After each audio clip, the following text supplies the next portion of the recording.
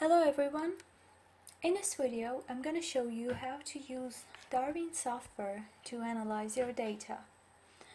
First you need an Excel file like this. As you see, there are columns and rows. In the first column I wrote down the number of the variables. As you see, I have 30 different variables here, and in the first row I wrote down the number of the markers. I actually extended the DNA marker here, like this. And I just wrote down 1 or O in every cell. If the result is present, I just put 1, and if it's absent, I put O.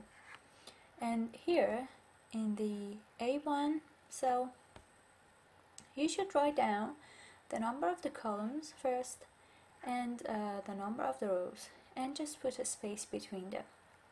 As you see, I have 30 different columns, so here is 30 and then 24, just like the number of the rows. And these names aren't really important, because they are not going to show up in the tree that you're going to make with DarWin.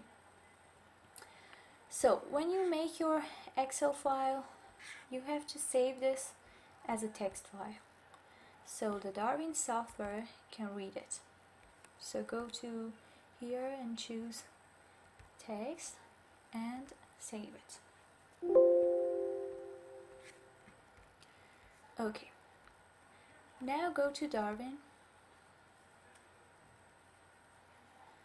and this software is based on dissimilarity analysis. So go through these steps. First, import data matrix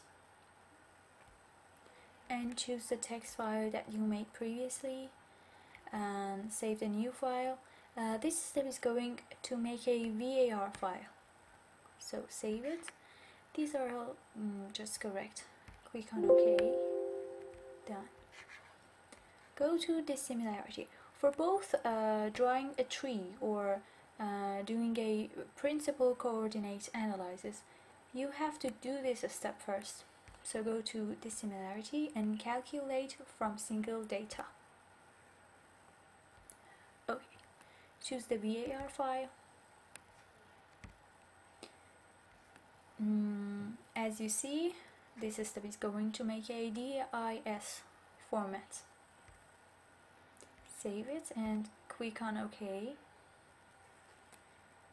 It may take a while.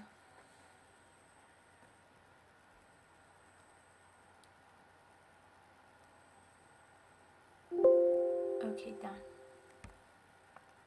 First, I'm going to make a factorial analysis. So go through here and choose this file. Make a new file and click on OK. Here we go. This is a principal coordinate analysis, and you can change the display from here. So I'm just gonna close it and go to tree. For drawing a tree, you first need to do this step. Go to tree construction.